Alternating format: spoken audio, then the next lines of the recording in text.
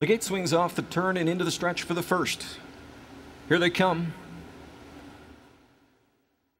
Off and pacing, Windsong Jacoba blasting out from the inside, along with I Got a Boogie from the rail. Chased out of there is Hope for Patty in the center. Up on the far outside, St. Lad's Penny Lane is leaving for position.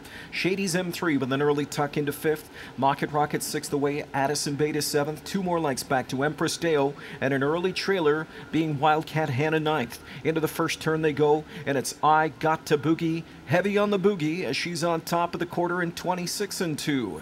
Into the pocket position went the big favorite Hope for Patty as she takes the two-hole tuck. Back there from in third is Windsong Jacoba. Fourth in at the rail is Shady's M3. St. Lad's Penny Lane is fifth now. Then sixth inside to Mocket Rocket in the final three. Addison Bay, Empress Dale, and Wildcat Hannah. They were single file. We get some action in the backfield as everybody tips to the outside. Waits on cover to get rolling. At the end of the day, it's going to be St. Lad's Penny Lane to pull the train first over now as McNair's got her hustling up on the rim. 55 and 2 the opening half. So a second quarter and a comfortable clip of 29 flat there for I Got a Boogie as she leads them into the final turn now. I Got a Boogie up front by just over a length. Pocket sitting second. Hope for Patty tripping out. St. Lad's Penny Lane first over third and driving. She's second outside. She's to the leader's wheel with less than 3/8 to go. Just over a quarter of a mile of racetrack to cover in the opener on Cup Night here at Mohawk. And on that lead, it's I Got to Boogie. St. Lad's Penny Lane. She's called into duty first over. Right there in the pocket spot third is Hope for Patty as Philion